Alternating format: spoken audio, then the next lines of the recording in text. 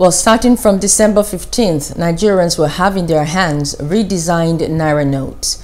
The Central Bank of Nigeria announced its decision to redesign the 200, 500 and 1,000 Naira notes.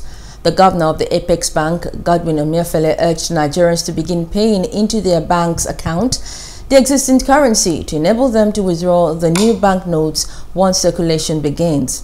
He explained that the decision was because the CBN has recorded a high rate of counterfeiting, especially with the higher denominations of 500 and 1,000 Naira banknotes. It is therefore no longer tenable to continue with business as usual, especially given the continually evolving circumstances that would impeach the optimal performance of our Naira.